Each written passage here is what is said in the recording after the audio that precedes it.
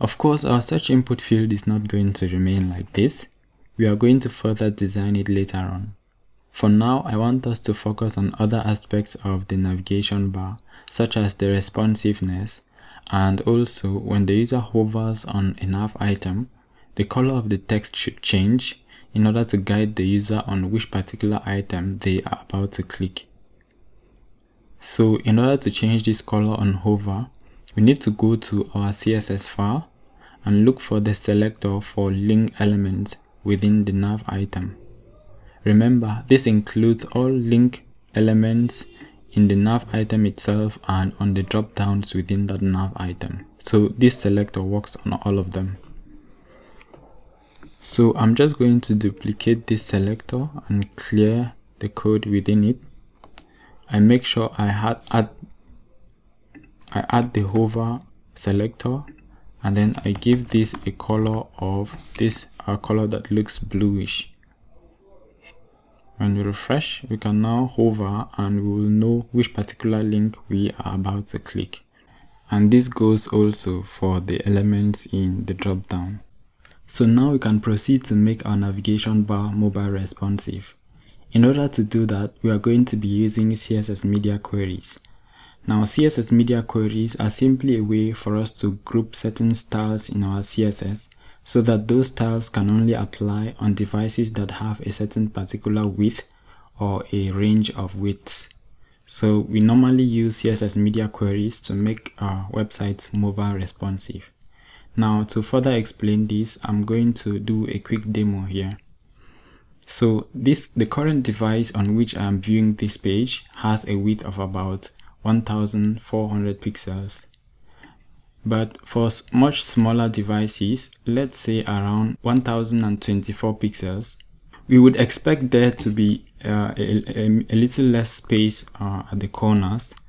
So we can, let's say, reduce the padding here and then give a bit more space between the logo and the navigation menu. So we could define a media query at this particular width, and then the changes will apply, or the CSS will define in that particular media query is to reduce the padding on the header itself, reduce the horizontal padding on the header.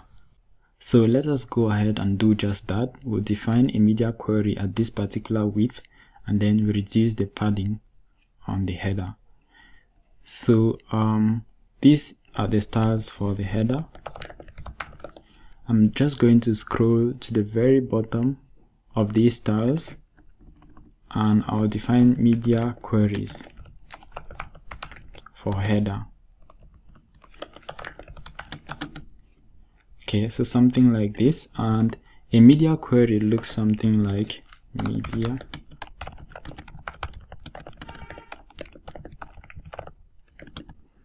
and the width that we are targeting is 1024 pixels.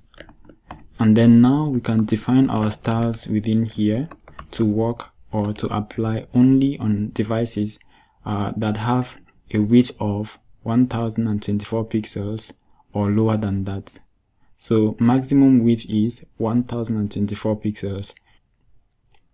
Okay, what I usually do is since the styles within the media query are usually just a modification of existing styles, I usually just copy all existing styles, everything,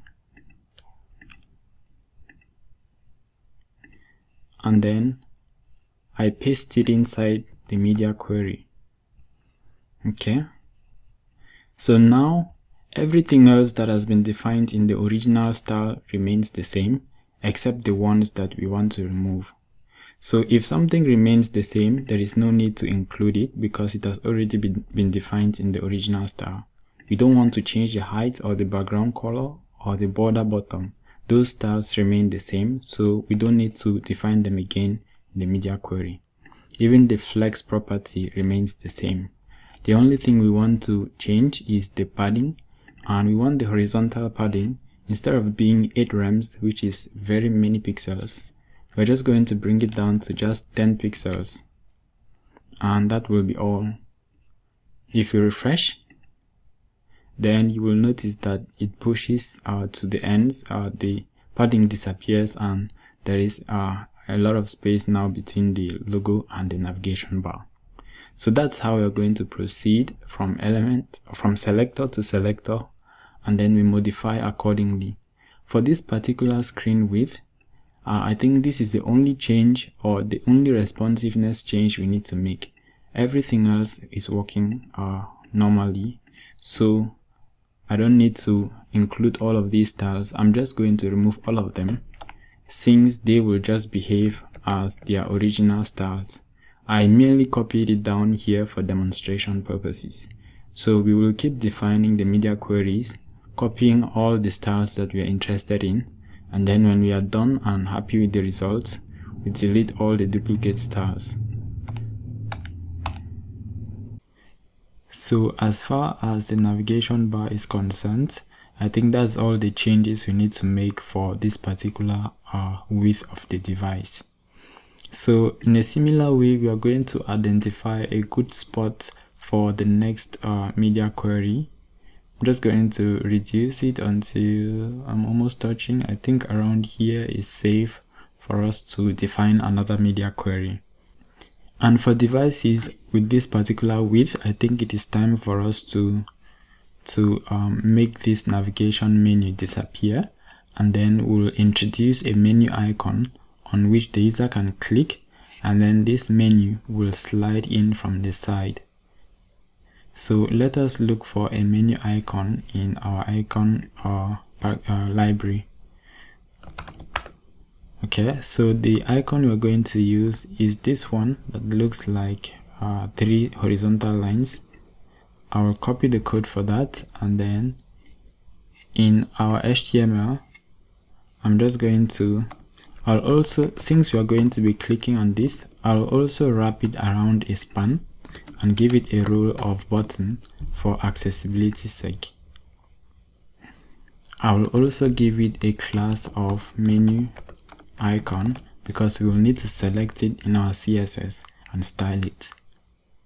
So let us first of all look how this is going to look like on our browser. We refresh, and yeah, since we have added one element, the other elements are a bit in disorder.